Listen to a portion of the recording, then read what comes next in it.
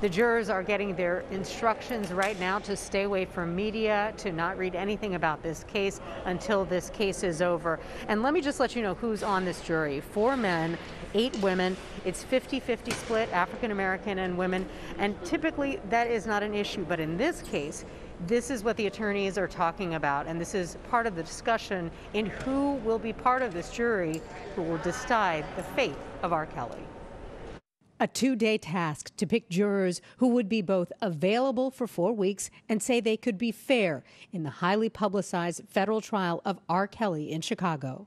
I strongly feel that no jurors that have seen the documentary or even watched it with, like they're saying, family members have seen it. I don't think they should be able to be on the jury. A family friend of Kelly's came to Chicago from out of state to show support to the R&B star. She considers him to be a brother.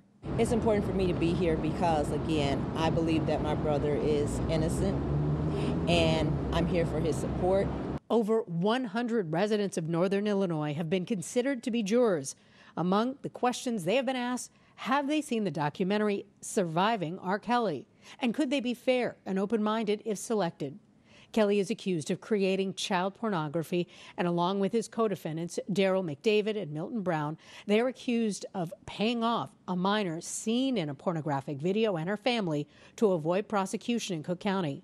Kelly is in custody after being convicted and sentenced in a New York court for racketeering and sex trafficking. These cases come after accusations about Kelly's behavior with young women have been reported over the years, some of which is part of the documentary referenced during jury selection. This trial is expected to last 4 weeks. We will hear opening statements tomorrow morning. Hey, if you like that video, be sure to subscribe to our ABC7 Chicago YouTube channel.